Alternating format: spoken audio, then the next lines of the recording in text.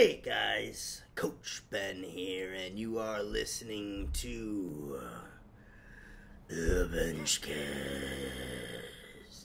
Thank you for listening, tuning in today.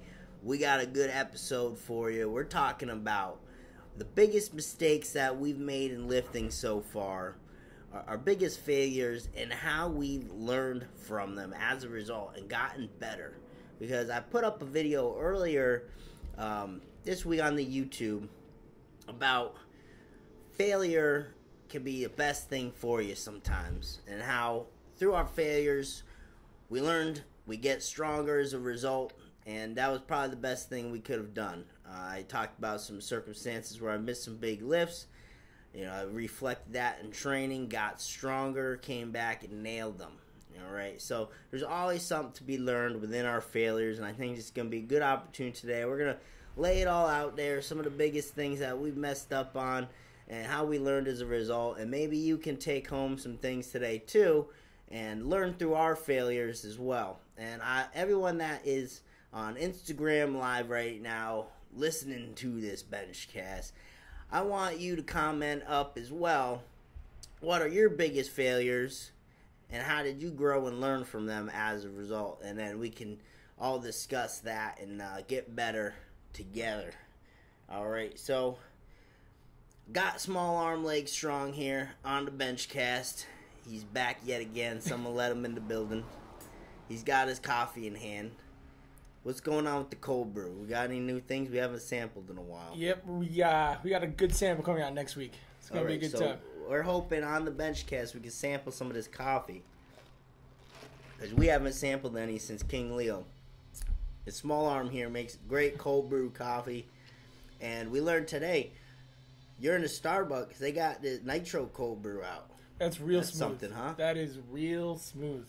So I'm not like a huge nitro cold brew guy, but that's got to be like a Guinness creamy taste, but coffee. Yeah, it's a nitrogen infused cold brew. Comes out real smooth. Don't even need to add anything to it. You just drink it straight. So is there higher caffeine content in a nitro? Unfortunately, it's about the same. It's about the same? About the same. So we're not getting any extra benefit. We're just getting a creamier taste? Yep. Does it take away some of the bitterness of the coffee? A ton of bitterness. So you're getting a nice, smooth coffee taste. Smooth, delicious, creamy coffee. Now, is this something I want to order without water, too, just because it's a cold brew and I want all the concentrate? No, you wouldn't have any water added to a nitro, just straight from the tap. All right. I'm sold. Next time I'm getting myself a nitro cold brew. Pricing differences? Probably more expensive. All right. Well, we'll debate about it then. All right, guys. So I'm going to kick it off here. We're talking biggest mistakes that we've made. I'll kick it back old school on this one. This is before I even did a meet. All right. So this is in a lead up actually to my very first meet. And this one I still remember in my head because it was probably the most embarrassing fail that I've had. I had 270 on the bar. All right, I think I was going for, I don't even know if it was a max attempt that day, but this is a max. So I guess, it was a max attempt. But that's what it ended up being.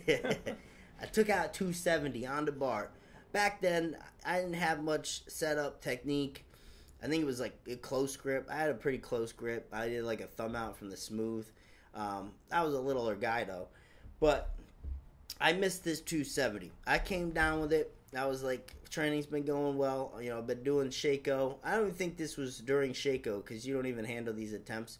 This was actually before, so this must have been early in the summer.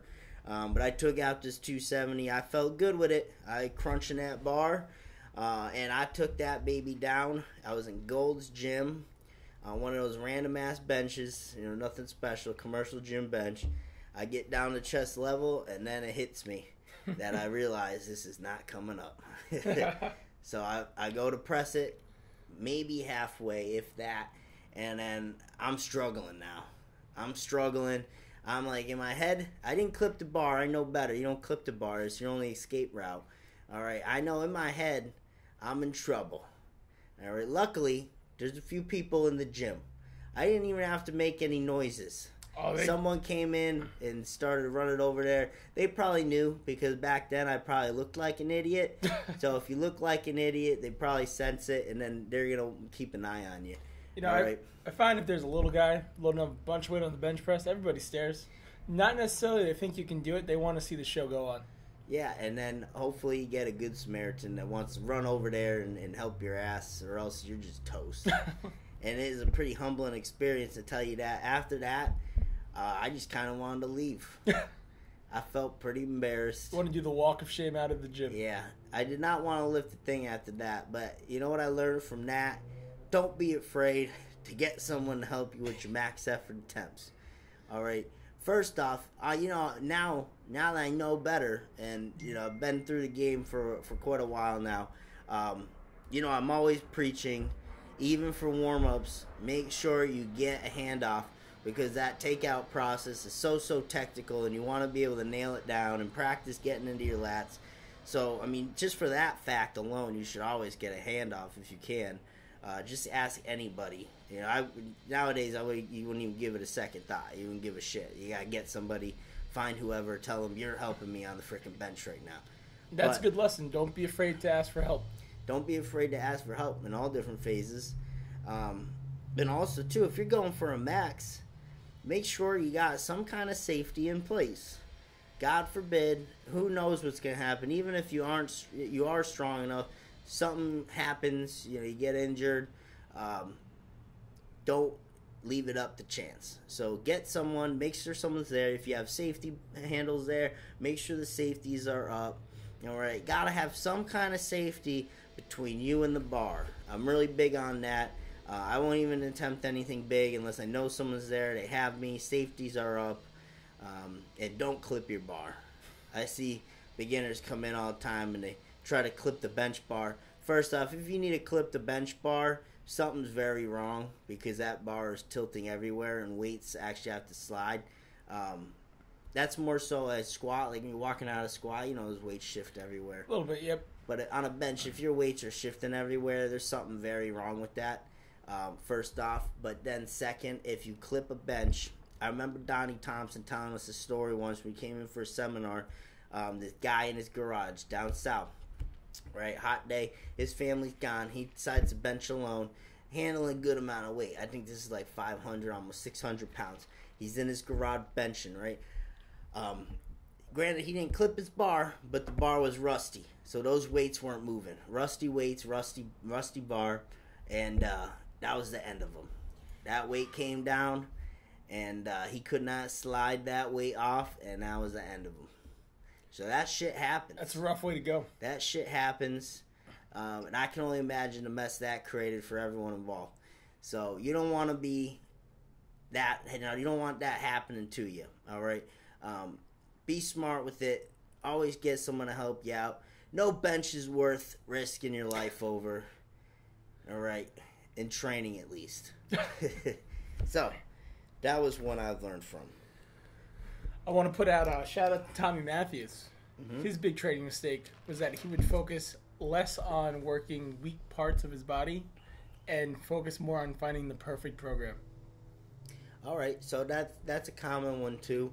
I know a lot of people try to neglect shoulders in an attempt to get a big bench press. That's a big one.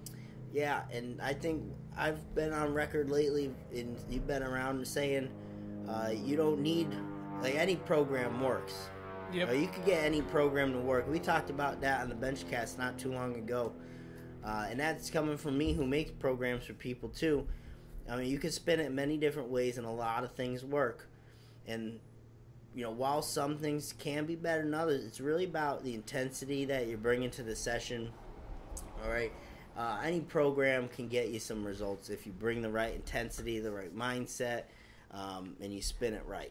So that's definitely a very good lesson. Always make things harder. You can.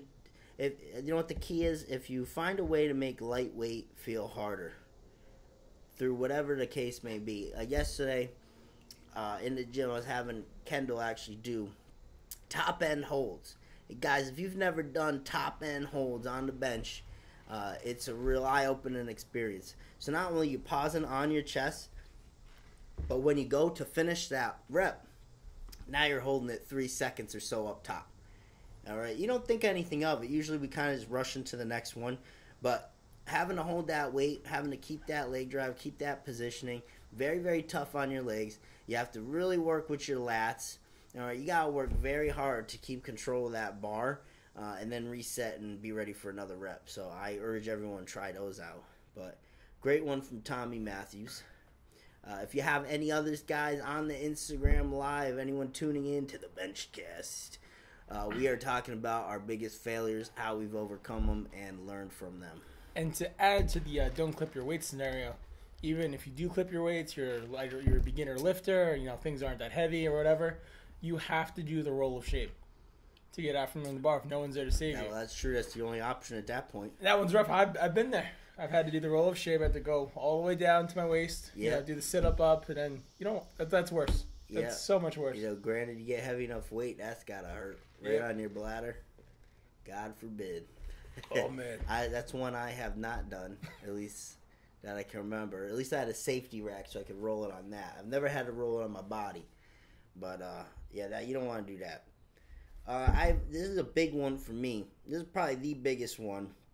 Is how many freaking times I failed with 315. That number, those 3 plates, back in the day, that would staple me every time. It was frustrating as shit. I would hit it off a board, miss it at a meet. I just could not break that plateau. And I went for a good, solid year straight without pushing past 315. It made me really start to hate benching, believe it or not. Because I'd go in, I'd have a killer bench session. I think everything's going great. I'd be pushing out everything, and I just could not break this 315. But what I learned from that, a few different things. One is the perseverance that, sometimes it takes time. It just does. Especially as you get stronger, it takes time to break these plateaus for whatever reason. You got to learn what connects with you, what you need to do next. And that just takes time. So you got to enjoy the process of training. I always tell everyone when they get frustrated like that, just start enjoying the process again. Just enjoy being in the gym. Either way, you're still getting health benefits out of the strength training. So just enjoy the process. Enjoy that it's a puzzle and that you're trying to figure it all out. All right, it's not just, you're not going to make progress meet to meet. It doesn't happen like that all the time. And if it does, then you're very, very fortunate. And that's why I'm always happy to take a 5-pound gain at a meet. Yeah, I'm very happy for that to happen because I remember going a whole year just to get to 320. So I'll keep it in perspective. But the other thing I learned is what I was doing in my training. One, I was training bench once a week. The program at the time really only had benching once a week. And I figured, that was good enough. But with bench, as we talked about, you just recover so much quicker. So, I'll bench on Tuesday. By next Tuesday, I'm ready to go. I could already squeeze another bench session in there. I was ready to go on Friday. But the way I was benching, too, not just the volume or the frequency, it was the way I was benching, full setup. And I don't know if you ever seen videos of me benching back in the day, but I was toes back, extreme arch, hands as wide as they can go. I was the classic, Russian woman lifter that you see on these Instagrams with the crazy arches. That was pretty much me. I was just trying to get as much out of the range of motion as I can. Not necessarily a bad thing, but the majority of my training was that. All right? I mean, the range of motion, if I was to show you, if you can see this on YouTube, we're talking an inch. It was retarded. It was I didn't even have to press the bar. It was down. I get the leg pop. It was up. I felt like there was zero strength component and all momentum and shit. And I was doing this every single week, once a week. Granted, I had some fantastic training sessions, but thinking back on that, I wasn't training anything. I didn't get a chest pump. I didn't get a tricep pump. I really was probably doing enough accessories to make up for that. I was getting great technique practice, but what's that worth if you're not getting stronger? So I figured that shit out. A lot of interning with some strength conditioning facilities, seeing these football guys, and these guys kept getting stronger, and they're just getting on the bench, laying flat, gunslinging weight. So I'm like, well, what the hell? So I start doing flat stuff. I had to take a huge step back. I could not even handle close to the 300s, doing feet up, flat back type stuff. But I hammered that, and granted, it got me stronger. All right, and I tried a lot of different stuff. I totally took out the technique, right? I just did more flat back, long range of motion pressing, and it was humbling. You had to drop weight I made things harder. I paused longer, but that's what broke me through that and kept me climbing. So that was a huge one. I learned a lot from that struggle 315, and that was a rewarding experience. Now looking back on it, I'm not mad about it. I'm just happy I went through that because I could take it into the future. So when you're stuck in that moment, yes, it's frustrating, but in this sport, you got to think long game. It's got to be long game. Nothing is in the immediate. You got to be thinking 10 years down the road, and that's how you become a good lifter. Keeping yourself healthy for a very long time, going through those struggles, and just working at it. It's a real good lesson right there. Absolutely. Patience is key, especially in strength. Yes, it is. We got anything coming in on the Instagram Live? We got Hercules Strong with the question about programming. Mm-hmm. He said, how can we incorporate your programming into what his coach does for him? All right, well, what type of program are we talking about? Just a bench program here? Let's get a little more information on that. I do have a bench template called the second bench day solution. Okay? And this one, in that program, I actually have 5 different layouts, and it's all planned around what you're currently doing in your training and how you can add more bench volume. So the classic example, 5-3-1, one bench day a week, really. That second bench day solution template, I added that in as a way to add more volume to a current program you're running. And in that, I also give suggestions of what you're currently doing, what you should choose out of that template. So there's actually 5 different things you can do, and it's all based around what you're currently doing. So I usually recommend someone check that out. And that's not one of our most popular programs. It's actually our cheapest one, and one that I find to be extremely valuable because you don't have to change what you're doing. It's just a way to add more to what you're doing. So I wish people saw more to value in that, and that's more on me is getting that out there and explain to people that's what it is. But that second bench day solution template is very, very, very valuable. Then I think we got a big lesson from a very successful lifter, from Dave Kingwater. I bombed out of a big meet earlier this year. I have been in the game a long time and have always thought I had all the answers. I realized that the hardest thing to do is to analyze yourself. That after watching all your videos, I realized that I was forgetting the basics, which is a real key here. And his mistake was not having a coach each and every workout. Absolutely. I think that's a great lesson for everyone. It's very tough to be real with yourself sometimes. Myself included. I need other pairs of eyes on me. There's lots of eye-opening experiences. I was just showing you the video of a recent meet that I did, and the weight was totally off.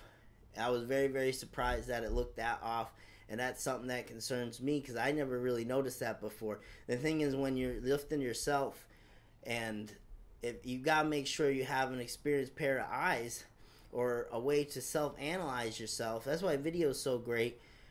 Otherwise, I wouldn't even know. All right, so people I train with, they might not really pick up on it. I might not be picking up on it because what I'm feeling, I see a lot of times in gym, some lifters, I see them benching like this. Oh, yeah. I saw this the other day. Right elbows like tucked to the side, left elbows up like this. Bars coming up crooked. He didn't feel anything wrong with that, which is very concerning to me because I imagine I would feel something like that, but we don't always feel that stuff. So that's why video is such a great tool, having a coach to point out those small things. I can't tell you how many times someone sent me a video, and at first glance you think it's all set in place, everything's good, but I like to break it down. I really take the time to look through video. I don't just skimp over it. I look at the foundation up, and you always want to take it from the foundation up. Like he said, the basics, right? How you're setting up that pinch and tuck, the slide back, how does that look? Getting the feet down, are you keeping tension there? Are you keeping tension as you grab up to the bar? Like, what are you prioritizing there? So much stuff into the setup. Where are your feet? How are your toes look? You got the hip activation. And then taking the bar out. There's so much little details that go into all that, and you got to take it from the ground up. You can't look at it from what's happening during the press, because by that time it's too late. Like at the bench clinics, we only touch on setup and takeout, really. There's nothing really to talk about when you're pressing the bar, because we've already covered it in the setup and takeout. You should already look good. The setup is the longest portion of the bench clinic. Yeah, I mean, you filmed them. We don't even have people handle weight anymore. It's just you set up, we'll go over takeout, but then everyone's going to be spot on. I tell you, if I gave them a bar with weight by then, they're all spot on. They're all good to go. Just know where to touch, you're good. I think that's a big lesson, is to go back to the basics, especially when you get frustrated with trading, frustrated with programming. Because as you go on, as you get more advanced, you try to add in some secret exercise, secret sauce, try to get you up. But sometimes just going back to the basics, setting up, just pinch and tuck, slide back, going back to what got you there will propel you forward. Absolutely.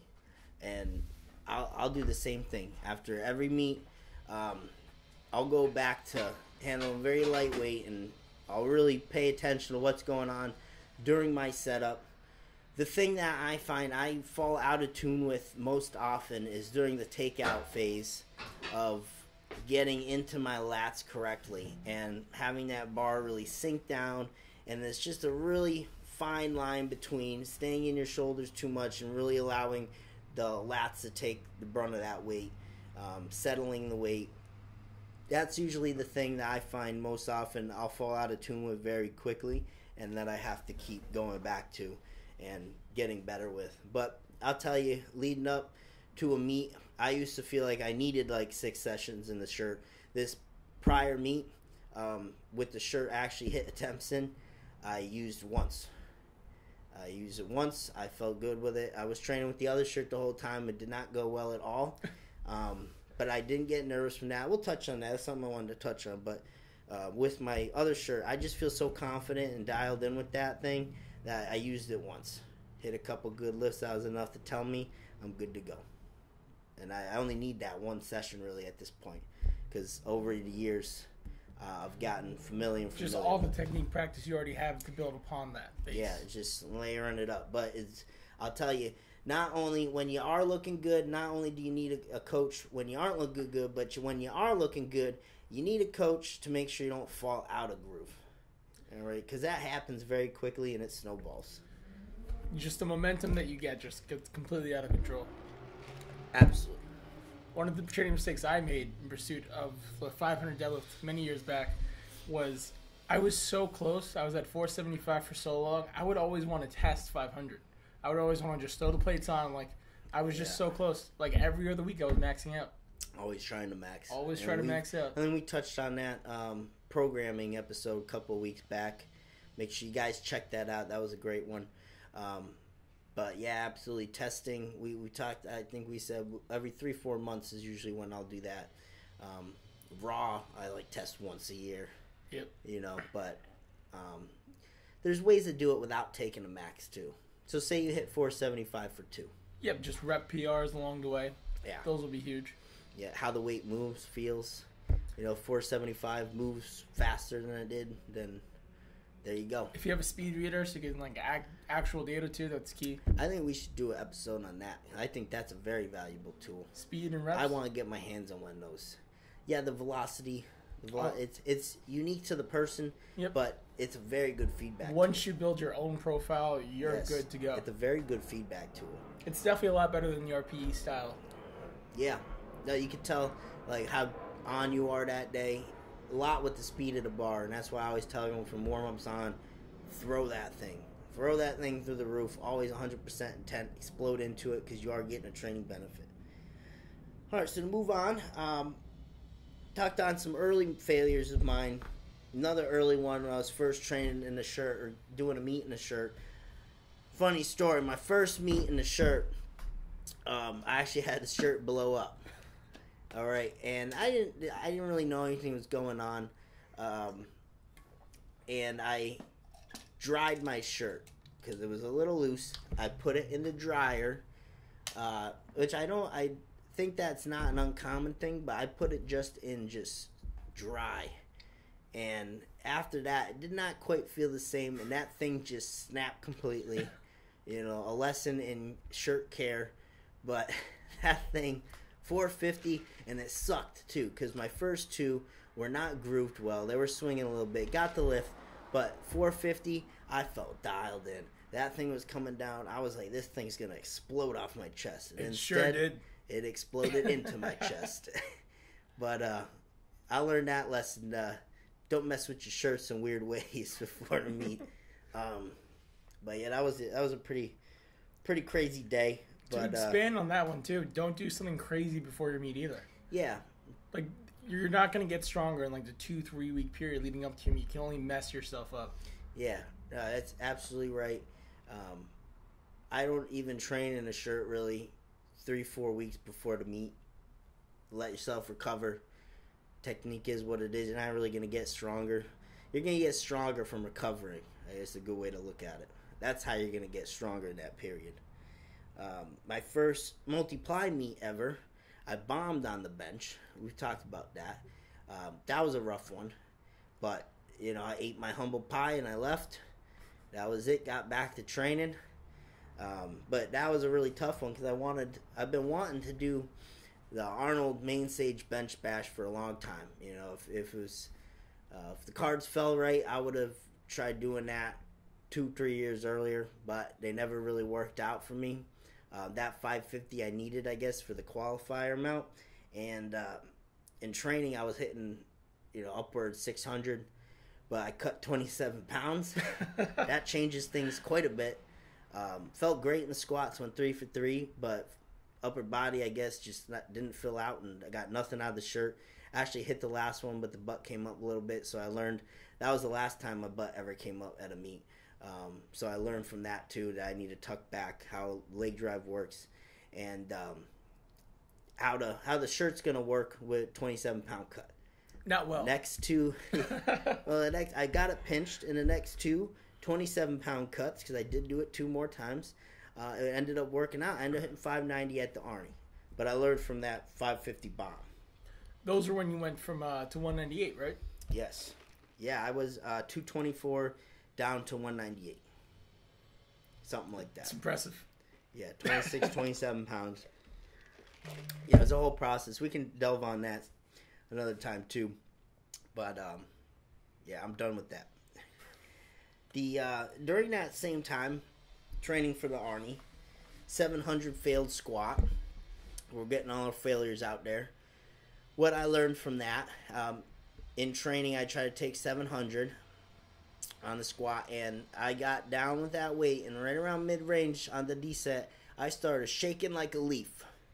I was going back and forth. It looked like a convulsion. And I kind of fell out of groove, and I had to dump to 7. That was the first time taking a straight weight. That pissed me off. That whole training cycle, I was on. I knew who I was competing with. I just brought it every training session. I was just training on a mission. I'm going to the Army, I'm training on a mission. But missing a lift like that pissed me off. So I was like, this shit's not happening again. I hammered so much core training. Everything after that was abs, pause squats with bands around my knees, all this hip stuff. I came back a few weeks later, crushed that 700, and took like 750 in the bands. So just pushing yourself and just training with intent. I hit everything I had to. I knew my core was weak. My hips were weak. I shouldn't be shaking like that. I went and I fixed it. I hammered it in training relentlessly. That pissed me off. And those are things that you can hide and cover up on like sub-maximal weight too. Like you're not going to see that necessarily on film or anywhere. No, not at all. Sub-max weight, yeah. Speed work, dialed in. But when it was the heavy weight, exposes you. That pissed me off. So I attacked it. But I learned from it. I didn't let it get to me too much. Sometimes missing the lift just like makes you so angry you just hit the next one too. Yeah. Because like you were with me when I failed 495 on a max day for deadlifts. That was weird. And you know what my next attempt was? I loaded it up. I did 525 butter. Yeah, that was weird. Yeah, pissed me off. It didn't even look technical. Yeah. But the thing with the deadlift too is it's the only lift without an eccentric. So you have to all of a sudden, with everything in your body, explode 100% into this dead weight on the floor. You got to bring it. Yeah. It's just, you got to have a whole different type of mindset. Because it's not like you're unracking the bar and you're like, oh shit, this is heavy, and know how much to dial in. You got to be 100% with no feedback, just off the floor explode. So it's very, very different. So sometimes just how engaged you are with that bar, it's a big deal in the deadlift. Same me too. I kept failing the 600-pound deadlift. I could not, my grip, and I never had grip issue. And then all of a sudden, the 600 exposes you. Yep. Kept falling out of my hands, and that pissed me off. I would go into the gym and I would do grip work. I would go right in the morning, grip work. I'd be hanging off things. I did everything to work my grip. It pissed me off. But I ended up with 580 at the meet, so I didn't really get a chance to take it anyway. 700. First time I failed 700 on the bench. All right, that was in October last year. And it pissed me off because I had 700 right near the top. It was a great press up, and I just could not get the lock long enough. It drifted on me a bit and missed the lift. But what did I learn from that? My lockout needed some work, because that wasn't the only time I had some lockout issues. Those top end holds, nailed those in training. We talked about that earlier. Those top end hold lifts, great stuff, guys.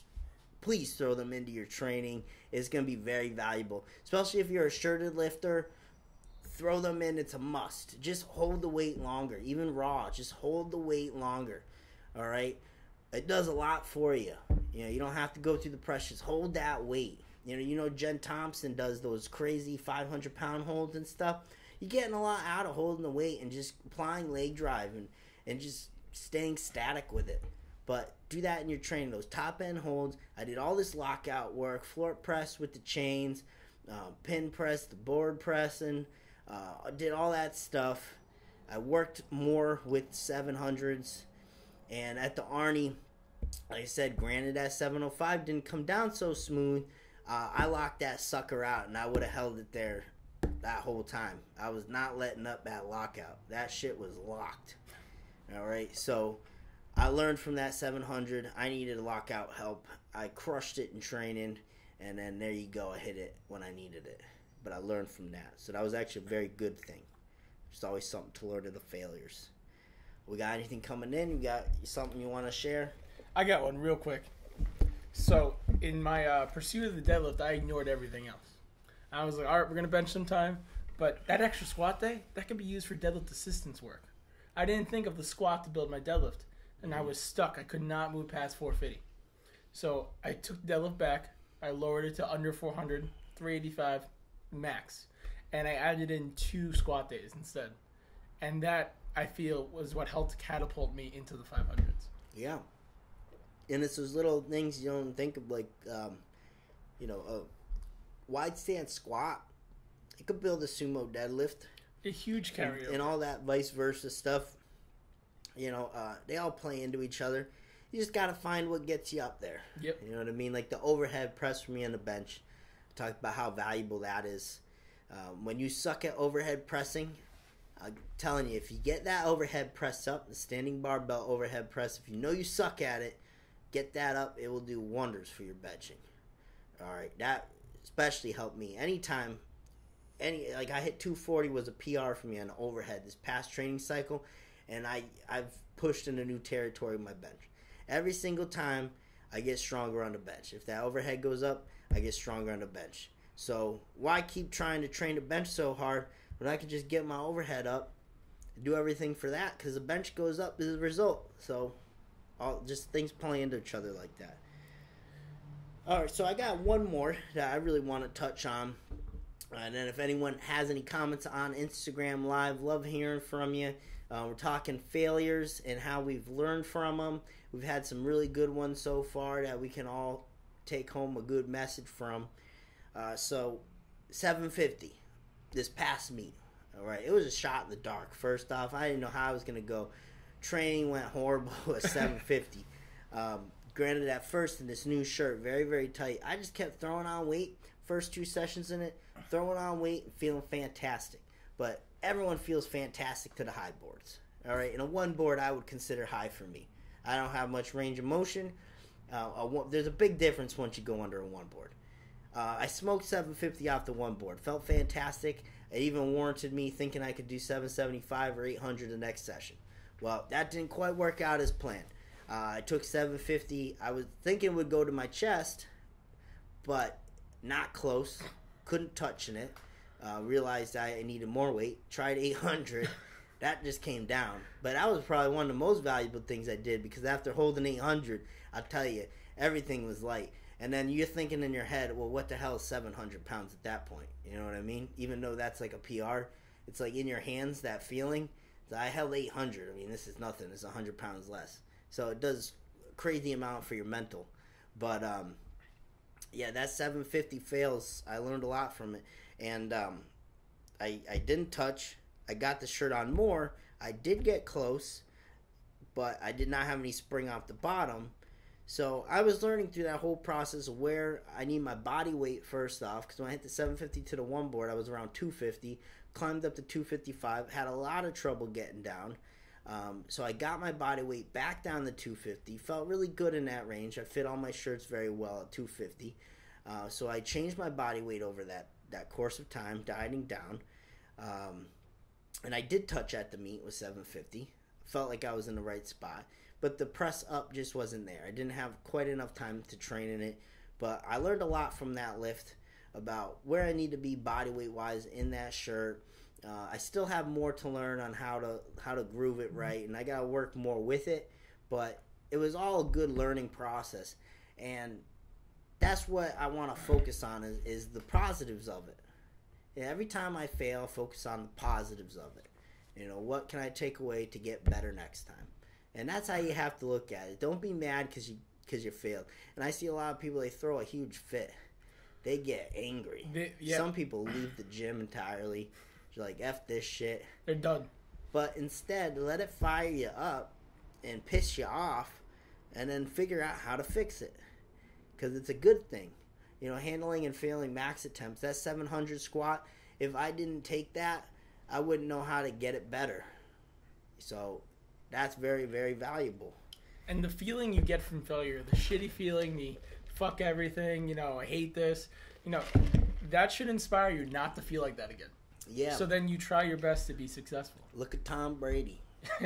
Got suspended. He was like, F this shit. Came back and won a Super Bowl. He lit it up. What was that year he totally lit it up? It was after something happened. It was the knee injury.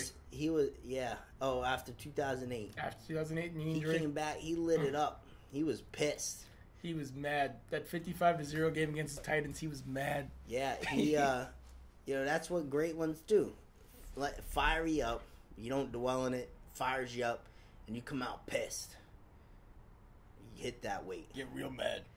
All right, so if we got any comments coming in? Nothing good to wrap up. All right, so we're going to start wrapping this baby up. So we covered a lot of great stuff today. I think a good one is do what you suck at to get better. Yeah, that's a great theme. That's my motto. Don't suck. Yeah, you find what you suck at and just do that more. That's the easy way. If you want to know the best exercise selection tool, find what you suck at and do it more. That's all. That's all it is. Another good lesson is to be honest with yourself, be able to analyze yourself. Yeah, absolutely. We had some great comments. Dave Kingwater commented in about that as well, and I thought that was very good, is be very critical of yourself, and that's hard to do, but understand where you're weak, and you always have places to improve. Everyone has somewhere to improve, even the great ones, even dudes like Michael Jordan, LeBron James, you know, top of the game. They have things they can improve in, you know, so that's what makes them great. They're always looking for that next thing. I never stop critiquing someone, you know, if you're on our team. You know, granted, if you look like the best lift in the world, I'm always going to try to give you a tidbit to try to get better on, at least a focal point, because you can always get better. And then there's don't do stupid shit before your meet. Don't do stupid shit before your meet. Yeah, there's a bunch of good ones that we covered today, so please share the podcast. If you know where to find us, at Big Benches on Instagram. We are also on Twitter. Okay, I've been posting up a bit on there. I'm at Big Quad Tiny Arm. Had to change it up a little bit. Yep, on Twitter. And, Instagram, you can communicate with us for the BenchCast. We go live, so you get your opportunity to jump on the show and be interactive with us. So make sure you're getting on the Instagram, and then YouTube. You can find all our great bench content. And make sure you go to bigbenches.com. We got a bunch of great stuff out that you see here. We got the elbow sleeves, the wrist wraps, these 36-inch big bench and wrist wraps. Game changers, guys, all right? Going to give you a ton of support. I got videos on YouTube on how to use them. Great stiffness, perfect amount. We got the DVDs here for the bench clinic. If you want to get detailed in the bench and take it from the ground up, that's how you go about starting it. We covered a warm-up, hands-on portion, different exercises, programmings that cover Q&A. We have all the apparel. It's all customizable. So if you want something on the back, you want a specific color, you want a specific logo, you got it. All right. So, at Bench and Benny, you can find me on Instagram to my personal account. This is Small Arm, Leg Strong, and you've been listening to the BenchCast.